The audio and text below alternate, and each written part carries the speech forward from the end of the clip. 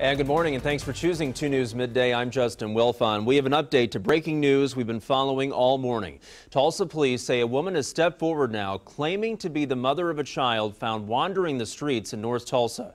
2 News reporter Patricia Santos has been following the story all morning, and she joins us now live with more. Patricia?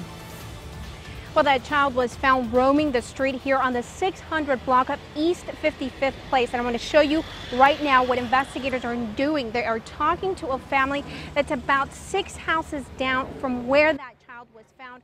Officers tell us that child was here last night. They don't know what happened next, and they tell us the folks here are not cooperating with this investigation. But I want to show you, we have been showing you this picture all morning long.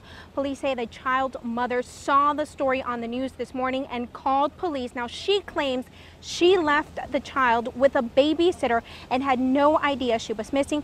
Right now, police are trying to figure out how the child disappeared and who is responsible. Now, we had a chance to talk to the woman who found her. She was actually found right out here in front of my home. Angela Brown says a neighbor brought the toddler to her door thinking it was one of her kids. And she goes, "She's out here roaming alone." Her maternal instinct immediately took over. At that point, we snapped a picture of her and we just started walking and trying to find out, where her mom and dad were. At 11:30 Monday night, the women went door to door for blocks without any luck. Police then got involved. I dubbed her Angel. Brown found the 19-month-old wearing a dirty diaper, soiled dress, and barefoot.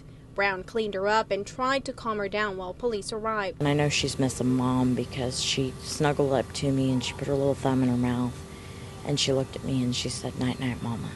Early Tuesday morning, police canvassed the area for information on who this toddler belonged to. I'm praying that the family's okay.